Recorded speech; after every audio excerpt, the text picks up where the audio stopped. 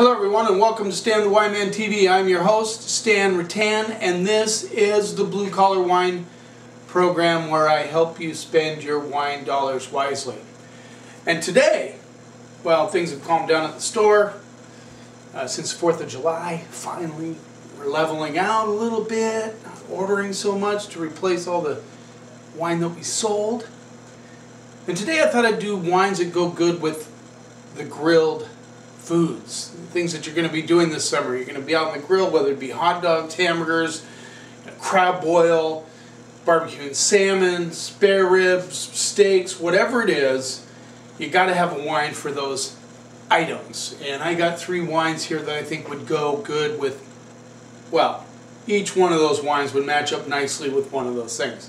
The first thing I'm going to start off with is Sonoma Hills Russian River Valley Pinot Noir 2011, and this rolls in at 22 bucks. Which, when you're get things together here, Stan. When you think about it, that is not a lot of money for a Pinot Noir.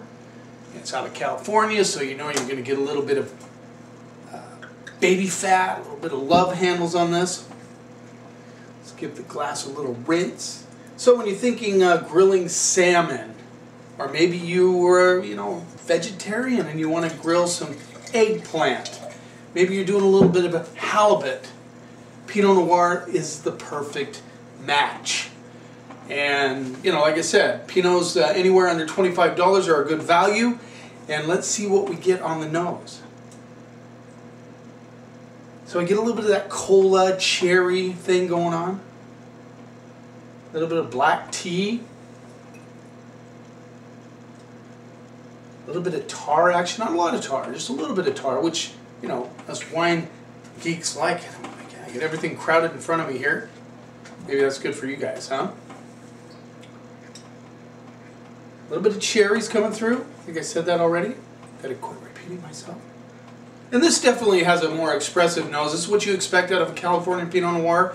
They definitely, because of the sunshine, they express more of the fruit than perhaps in, definitely in Burgundy or in the Willamette Valley, Oregon.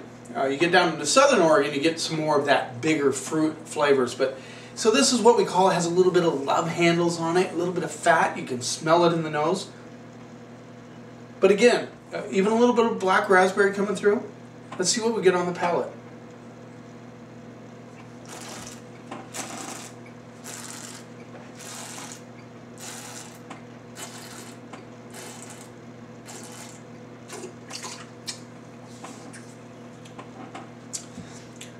A little bit of, interesting, a little spicy. I like that. A little bit of white pepper coming through, a little bit of black pepper with it.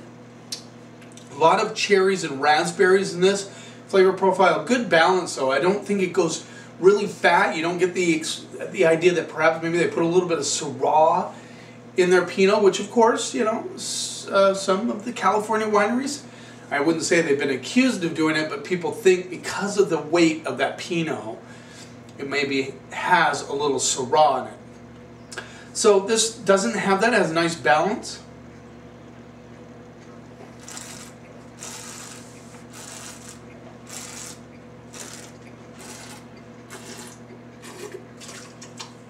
I like this one. Really smooth, really delicious. With those, that black white pepper thing, cherries, raspberries, just smooth, delicious. A lot of you guys are going to like this Pinot Noir. I like it. Great with salmon, great with eggplant, great with ham.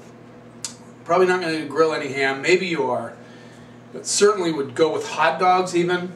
Yeah, I like it. I'm going to go B+ on that one. Good Pinot Noir for 22 bucks. It's a good value. Let's move on to the next one. This next one is one that I've always been a fan of. It rolls in at 12 bucks. It's J.Lohr Wildflower from Valdiguie is the name of the grape. Valdiguie, Monterey County, $12. J.Lohr is just such a good producer. They have some great values. There's your label. Valdiguie is the name of the grape. Now, maybe some of you remember when they used to call this Gamay Beaujolais. You guys remember that? Well, turns out it's not Gamay. It's something else. So the ATT said, you got to figure out what this is. You can't call it Gamay Beaujolais anymore. So they did research, the UC Davis boys got on it, and they found out it's called Valdiguie. It's the name of the grape. And this one changes from vintage to vintage. It's always good.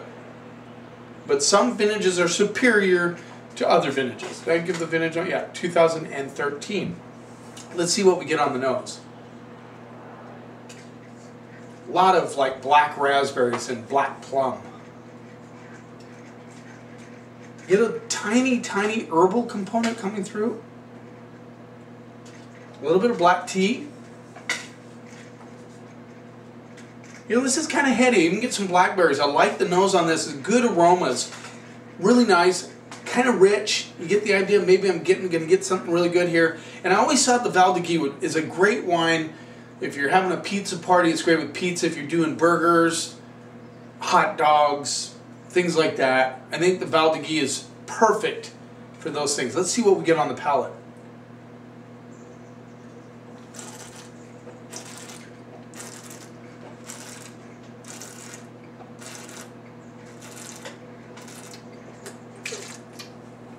Nice acidity. Great for food. Good acidity. It's almost like a blackberry plum jam with good acid. I mean, this is tremendous wine. A lot of red flowers coming through too.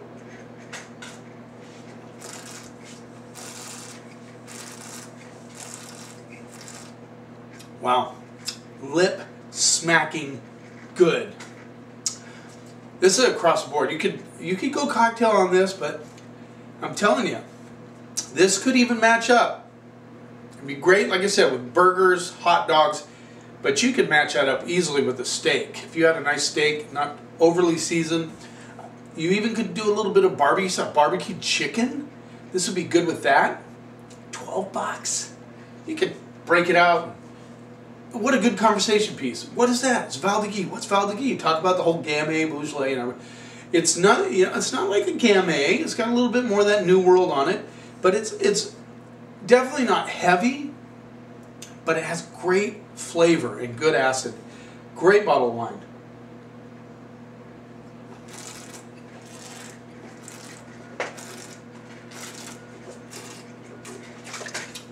I'm even giving that black tea and a little bit of blueberry.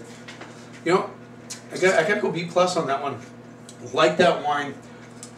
Good job, guys from J.Lohr. Valdiguie. Who would have thought, huh? I know a lot of stores carry J.Lohr, but you know, maybe not all of them do the Valdiguie. If your local store doesn't have it, jump on them. Get them to carry it. Now we're moving on to an Australian wine, and I think it's important that we don't forget about our boys down south. Australian wines have been struggling big time. I mean, they are just tanking. This is the Deernberg, the Stump Jump Vintage 2011 Grenache Shiraz Mourvedre from McLaren Vale region of Australia. Rolls in at about $12.5, $13. And really, I mean, for those of you who have given up on Australian wine, don't give up on it entirely. I mean, Australian wines are awesome. They just, you know, I think they just, like I said, they spent too much time flooding the market with cheap Shiraz, Yellowtail Shiraz, Jacob's Creek, Lindemans, Little Penguin, all those guys just constantly, I think people just got tired of it. And all of a sudden, Australia had this reputation just pumping out cheap, red, sweet wines. Are very fruit-forward, jammy wines. And that is not what Australia is about. They have some awesome wines. Yeah, some of them are big. You know, Barossa Shiraz is big, but when you're in the mood for a really big red, you know, don't forget about Australia, because there are some great values out there, and it doesn't have to be Yellowtail, it doesn't have to be Lindemans, it doesn't have to be Jacob Creek. There's a lot of those good brands out there, including Deernberg. Let's see what we get on the nose. So this has a little bit of like wet leather thing going on. Getting a little bit of black licorice. Get a bit of eucalyptus coming through, which is interesting. This is a very interesting aromas coming off this wine.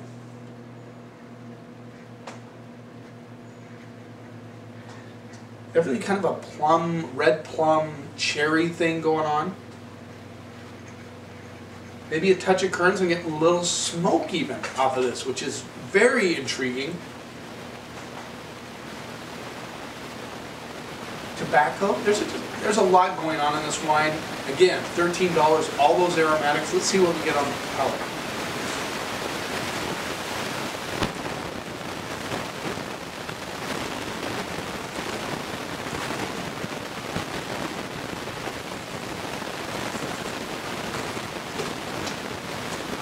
My friends, that is a 10 in the delicious category. Big spicy on the palate. Currants, cherries, get a little bit of minerality, which I like. Very, very intriguing.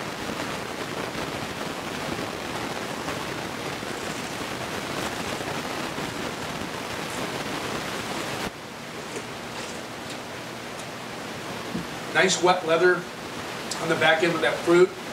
It's kind of, and the spice is incredible. I mean, you can really tell this has Grenache in it. Yeah, 46% Grenache, 39% Shiraz, 15% Mourvedre, or as they say in Monastrell in Spain. Nice wine, good balance. It has some acidity. Delicious factor is there, minerality is there. There's a lot of things going on in this wine for $13. You know, and I just have to say, it's hard to find a wine this complex for that kind of money. I'm going A- on that wine. I think it delivers a whole lot for $13. B+, A-, more towards the A- side. Like that wine, great for barbecue. You could pull this baby out and you would be the hit of the party. So I hope you're having a great summer so far. We still got a lot of summer ahead of us. Got a lot of grilling to do. Think about wines that go good with the grilled foods, and I think we have 3 here that work within this. Hey, thanks for watching. Cheers, and here's to keeping the snob out of wine.